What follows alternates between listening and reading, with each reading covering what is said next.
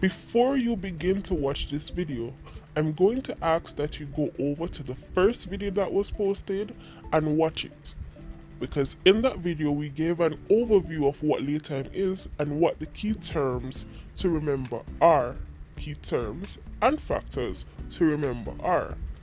So, in this video, I'll be doing Laytime the other way. In this approach, the statement of fact sheet is different from the one in the previous video, and the way we calculate the merge or dispatch is different from what we calculate in the previous video. However, the answer will be the same or similar when it is completed. It is also up to you to choose which method you're comfortable with.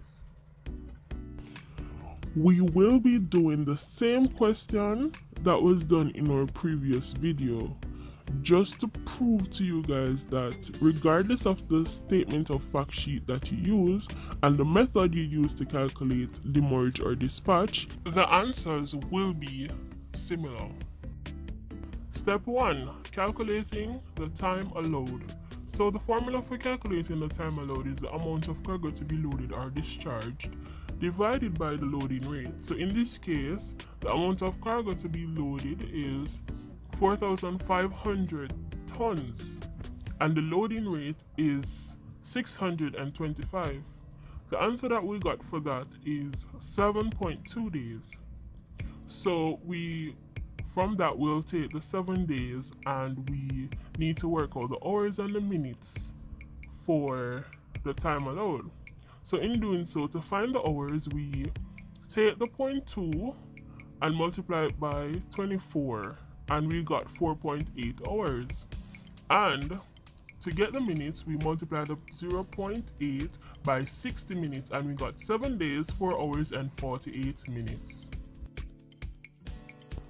Step 2. Here we have the statement of fact sheet. We have the day, the date, the remarks, the time saved, and the time used. Below the time saved, you have the day, hours, and minutes. Below the time used, you have the day, hours, and minutes.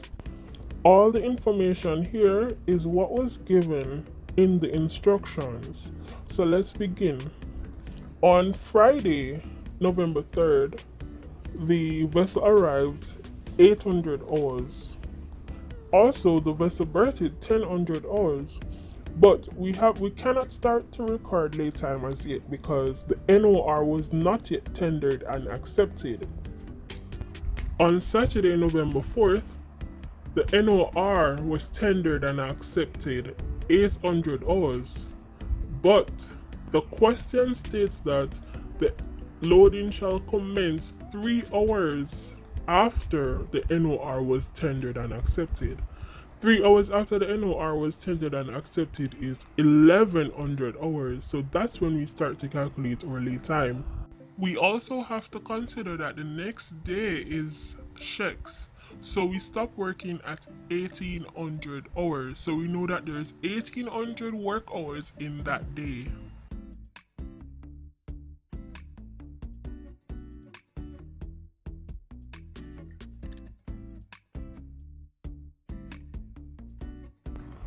So we did not start calculating Laytime until 1100 hours. So that means that we saved some time there. We did not use 11 hours out of that 1800 hour day. So for the time saved, we'll put 11 hours. So to calculate the time used now, we subtract the 11 hours from the 1800 hours, and that's how we got 7 hours for the time used. So the time saved is the time we did not use, and the time used is the lay time.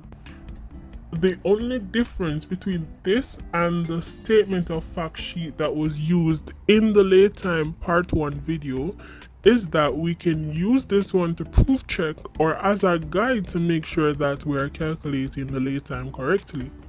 For example, we knew that there was 18 hours we knew that there were 18 work hours in the day, and we saved 11 and used 7. All we have to do now is to add the time used, which is the 11, and the time saved, which is the 7, to account for the 1800 work hours in that day. Sunday is considered to be check, so let's move on to November 6th. So usually we treat that day as a weather working day, which is 24 hours, because there was no record of any interruptions throughout that day. However, it is the day after checks, and the question stated that we should start 800 hours after checks. We did not work for 8 hours, and therefore it is recorded as the time saved, and the lay time is 1600 hours. But when you add the 2, the 8 and the 16, you will get 24 hours. So that accounts for the 24 hours in that day. For Tuesday, November 7, it is a weather working day. There was no interruptions on that day, so we record the time used as 1 day. Wednesday, November 8 is considered to be a weather working day, which is 24 hours.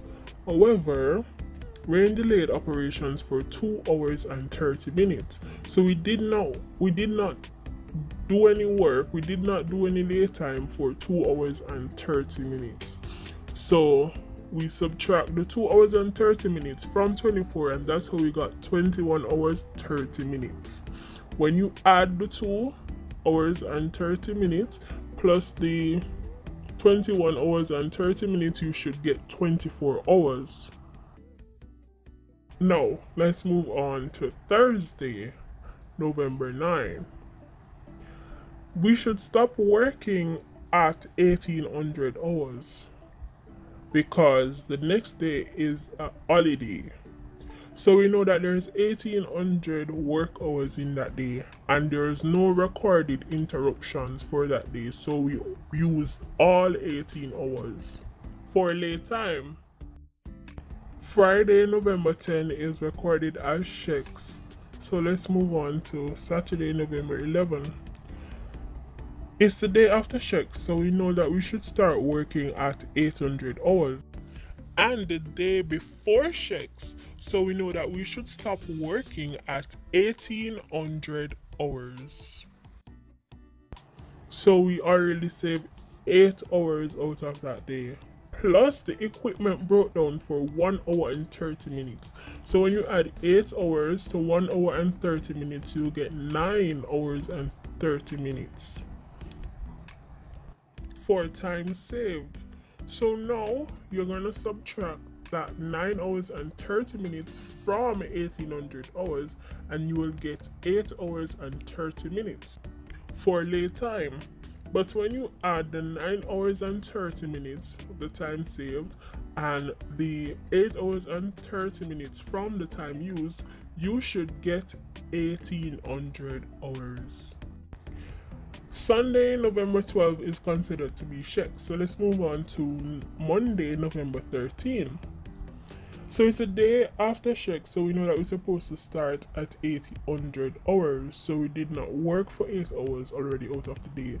There was no other interruption for the day, but we completed loading and trimming 1300 hours. So we know that there's 1300 work hours in that day. So we're going to subtract the 800 hours from the 1300 hours, and we'll get 5 hours for the time used and 8 hours for the time saved. When you add the 8 plus the 5, you should get 13 hours. The next step is to add everything in the time used column. So what we got was 1 day, 75 hours and 60 minutes. So we need to break that down a little bit. So here's how we calculate the time used. Step 3, calculate the time used. So we set up a column with days, hours and minutes, and we put her 1 day, 75 hours and 60 minutes. So 60 minutes make 1 hour, so we cross out the 60 minutes and put 00 and put the 1, which represents the hour, under the hours column. So for that we got 76 hours, right? So first we found out how many days are in 76 hours. So we divide the 76 by 24 and we got 3.17. So we use the 3 to represent the days and put it under the days column and got 4. Now we need to calculate the hours remaining. So we take the 0.17 from number 1 and multiply it by 24 and we got 4 hours. So the time used is equal to 4 days, 4 hours and 0 minutes. Step 4. Calculating dispatch or demurrage. I underline dispatch because we used less time than was allowed, so we are supposed to be calculating dispatch. So the first step is to find out how much less than the time allowed was used. So we subtract the time taken or the time used from the time allowed. The time allowed is 7 days, 4 hours and 48 minutes, and the time used or the time taken is 4 days, 4 hours and 0 minutes. So when we subtract that, we get 3 days, 0 hours and 48 minutes. So dispatch will be calculated for 3 days, 0 hours and 48 minutes. If you haven't watched our Laytime part 1 video, please click the link in the description box to view it. Now, the reason why we will be calculating the 0 hours is because I would love for you guys to know what to do when you get a question with hours. So now let's move on to the next step. So we will be calculating for 3 days, 0 hours and 48 minutes. So the daily dispatch rate is $600. So we need to find the hourly dispatch rate and the dispatch rate per minute. So in doing so, to find the hourly dispatch rate, we divide the $600 by 24 and we got $25. To find the dispatch rate per minute, we divide the $25 by 60 and we got $0.42. Now that we have calculated the dispatch rate for the day, the hour and the minute, what we do now is to use those rates and multiply them by the time. So 600 multiplied by 3 gives us 1800.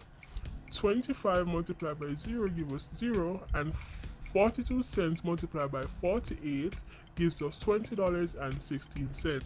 When we add the $1,800, the $0 and the $20.16, we get $1,820.16 payable to the charterer.